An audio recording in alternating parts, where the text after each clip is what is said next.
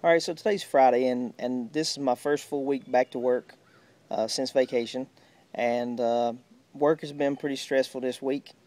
Been a lot going on. Had some auditors, some other things, so a little bit of stress this week. But here at the house, things have been a little shaky between me and the wifey. Gary Chapman, in his book *The Five Love Languages*, describes this as an empty love tank when the emotional need for love needs filled once again. My wife, she's a quality time person. She's also a gifts person. Well, one of the things that happens during busy weeks is there's no quality time. When you have no quality time, you get glitches. Thank God for commitment. Also, thank God that love is a verb. When I don't feel love always prior to the action of love, truth and the mandate is to love one another.